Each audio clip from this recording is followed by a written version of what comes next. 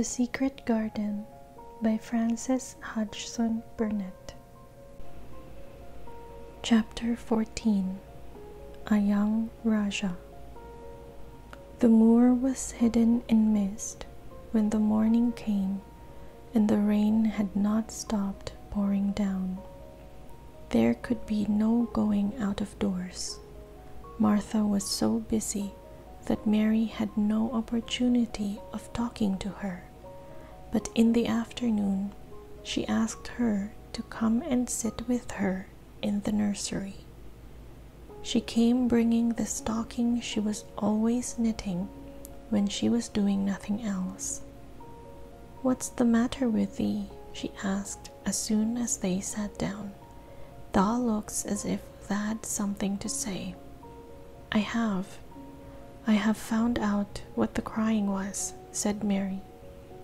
Martha let her knitting drop on her knee and gazed at her with startled eyes. "Thou hasn't," she exclaimed. "Never."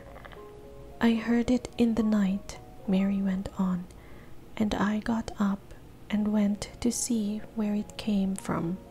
It was Colin. I found him." Martha's face became red with fright. Miss Mary," she said, half crying, "thou shouldn't have done it. Thou shouldn't. Thou'll get me in trouble. I never told thee nothing about him, but thou'll get me in trouble. I shall lose my place, and what'll mother do?" "You won't lose your place," said Mary. "He was glad I came. We talked, and he said he was glad I came." "Was he?" cried Martha. "Art thou sure?" "Thou doesn't know what he's like when anything vexes him. He's a big lad to cry like a baby, but when he's in a passion he'll fair scream just to frighten us. He knows us daren't call our souls our own." "He wasn't vexed," said Mary. "I asked him if I should go away, and he made me stay.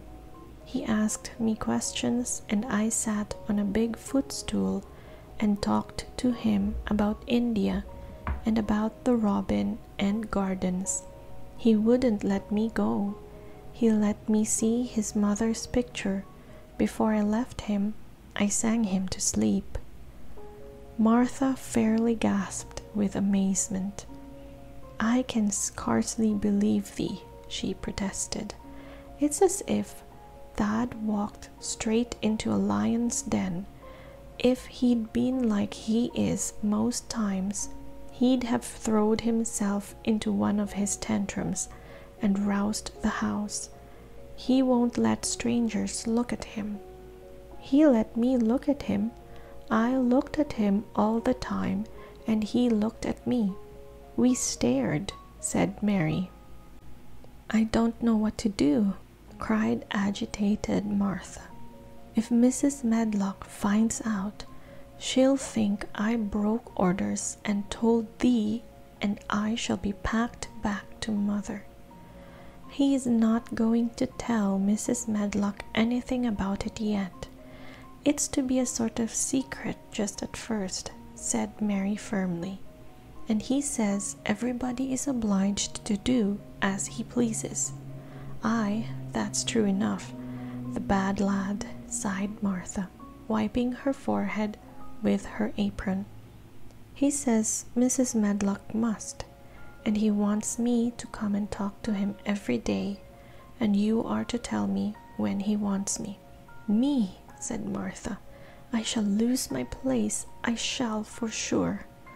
"You can't if you are doing what he wants you to do, and everybody is ordered to obey him," Mary argued.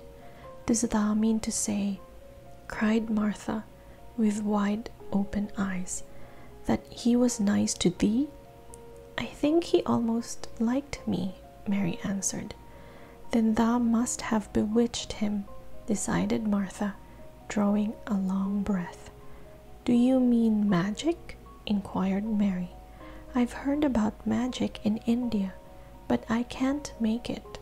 I just went into his room, and I was so surprised to see him, I stood and stared. And then he turned round and stared at me, and he thought I was a ghost or a dream, and I thought perhaps he was. And it was so queer being there alone together in the middle of the night and not knowing about each other. And we began to ask each other questions. And when I asked him if I must go away, he said I must not. "The world's coming to an end," gasped Martha. "What is the matter with him?" asked Mary. "Nobody knows for sure and certain," said Martha. "Mr. Craven went off his head like when he was born. The doctors thought he'd have to be put in an asylum. It was because Mrs. Craven died, like I told you. He couldn't set eyes on the baby. He just raved and said it'd be another hunchback like him, and it'd better die." "Is Colin a hunchback?" Mary asked.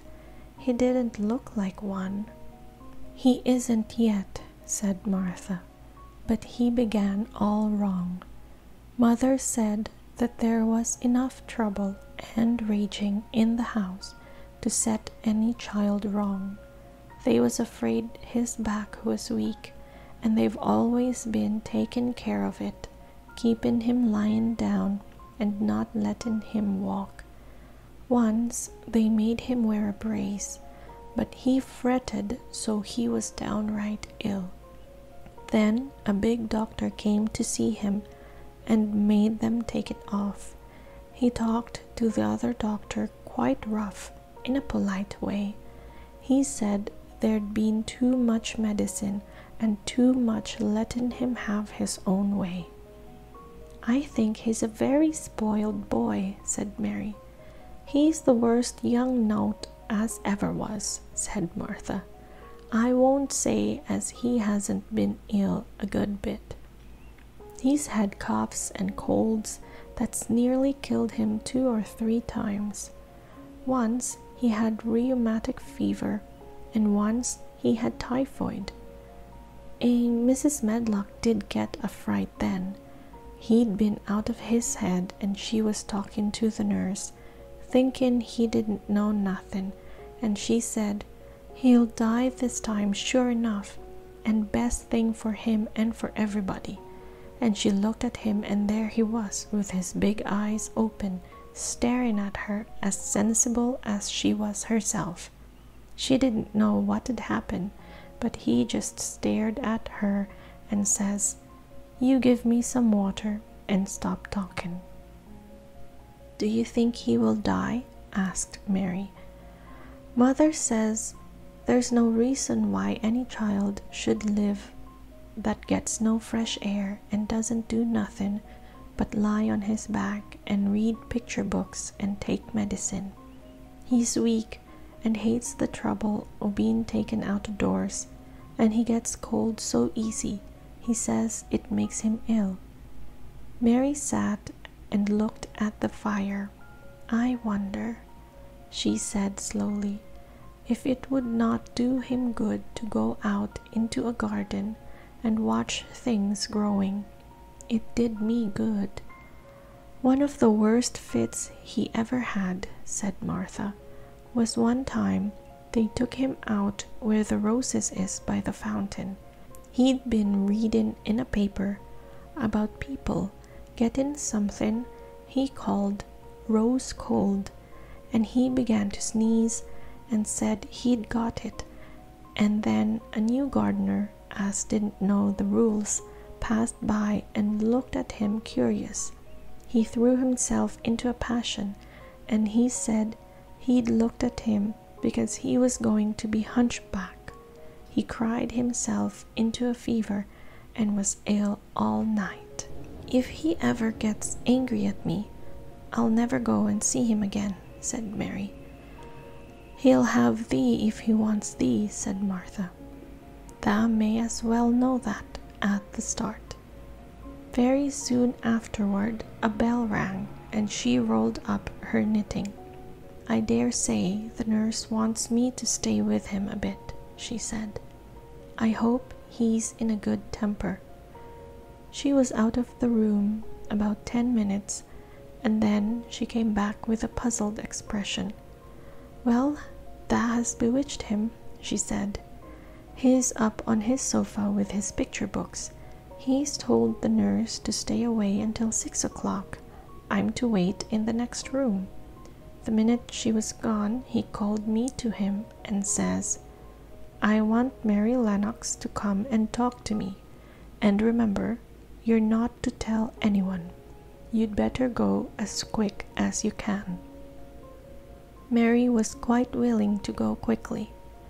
She did not want to see Colin as much as she wanted to see Dickon, but she wanted to see him very much. There was a bright fire on the hearth when she entered his room, and in the daylight she saw it was a very beautiful room indeed.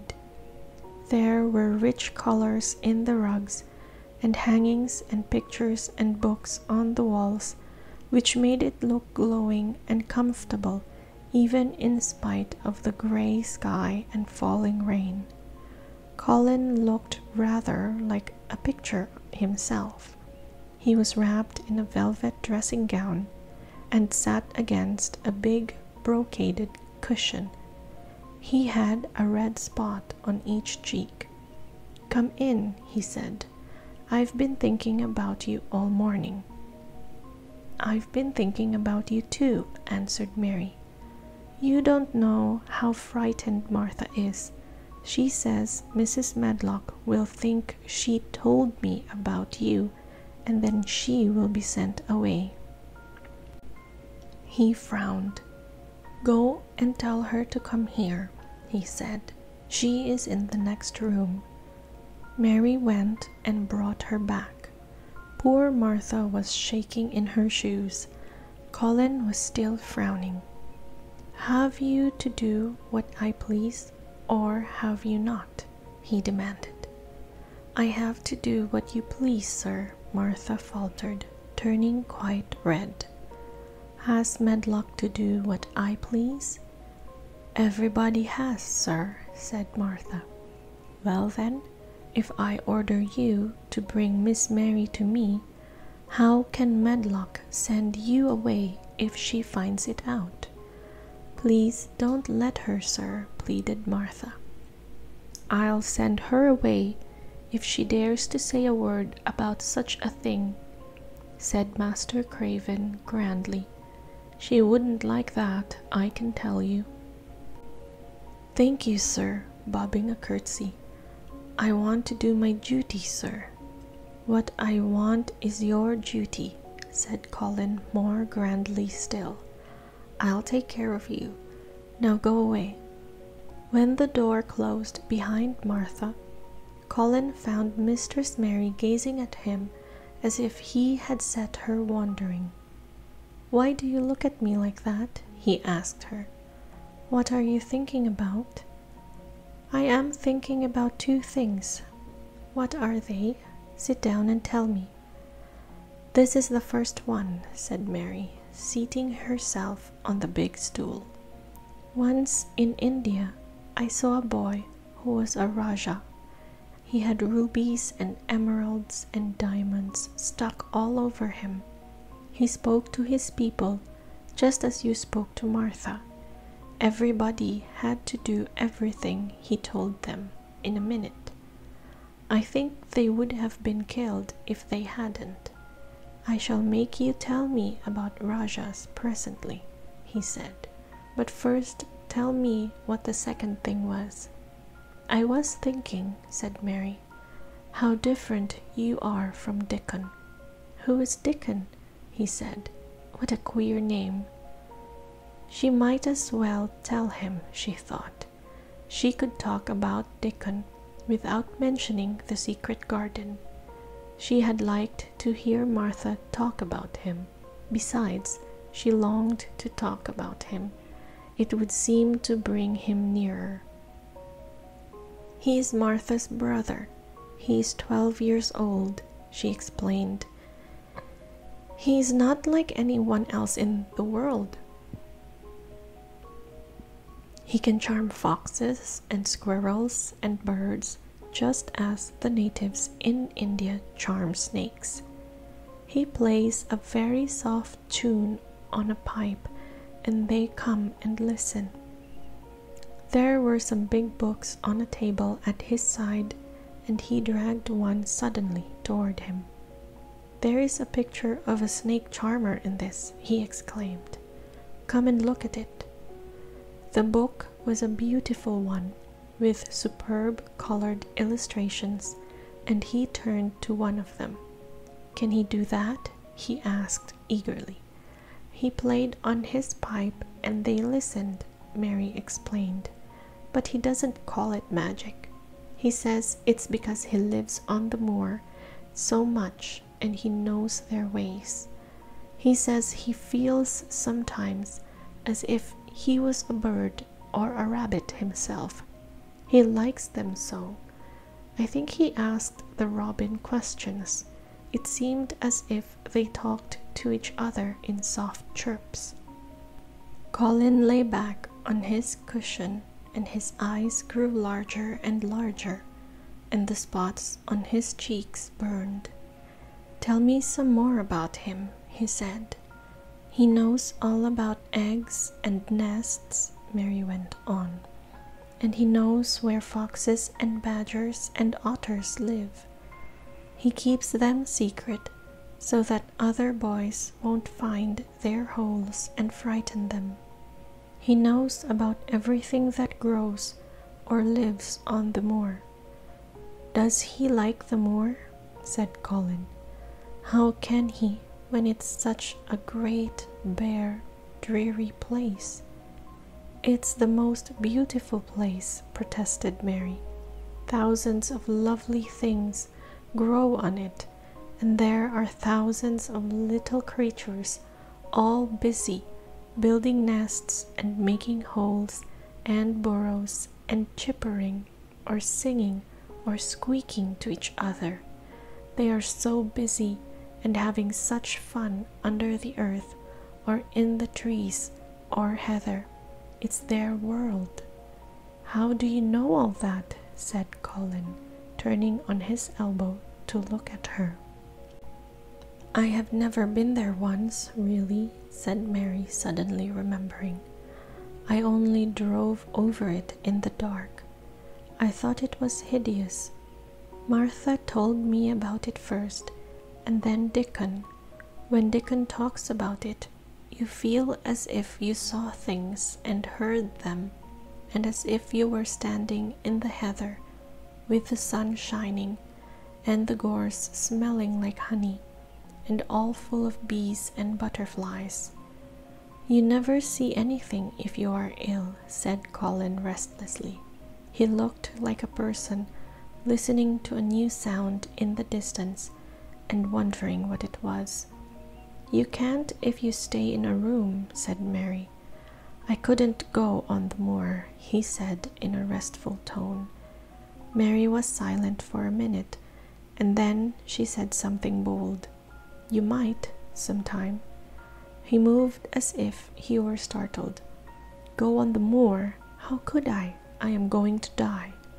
"How do you know?" said Mary unsympathetically.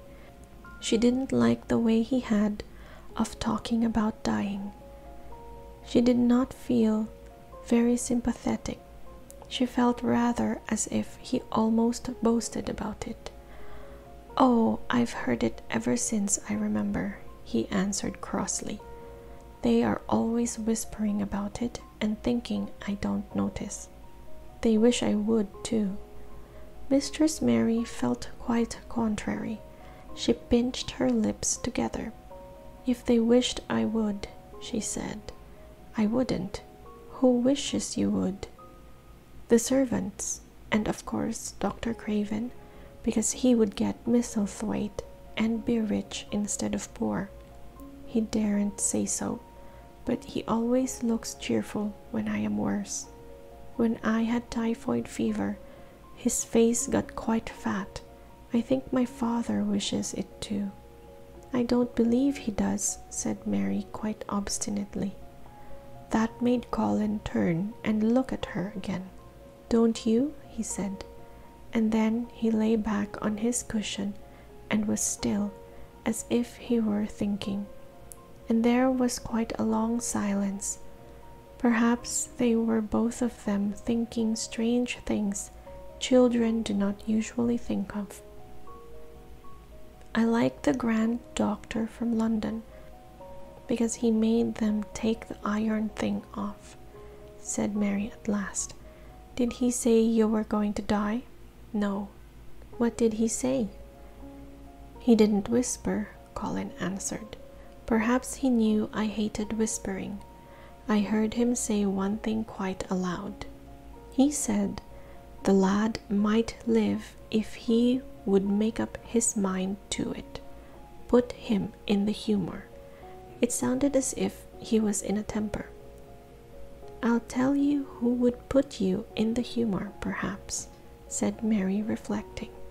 She felt as if she would like this thing to be settled one way or another. "I believe Dickon would. He's always talking about live things. He never talks about dead things or things that are ill. He's always looking up in the sky to watch birds flying, or looking down at the earth to see something growing. He has such round blue eyes, and they are so wide open with looking about, and he laughs such a big laugh with his wide mouth, and his cheeks are as red as cherries." She pulled her stool nearer to the sofa, and her expression quite changed at the remembrance of the wide, curving mouth and wide open eyes. "See here," she said, "don't let us talk about dying. I don't like it. Let us talk about living. Let us talk and talk about Dickon, and then we will look at your pictures." It was the best thing she could have said. To talk about Dickon meant to talk about the moor, and about the cottage, and the 14 people who lived in it on 16 shillings a week, and the children who got fat on the moor grass like the wild ponies, and about Dickon's mother, and the skipping rope, and the moor with the sun on it, and about pale green points sticking up out of the black sod. And it was all so alive that Mary talked more than she had ever talked before, and Colin both talked and listened as he had never done either before. And they both began to laugh over nothings, as children will when they are happy together.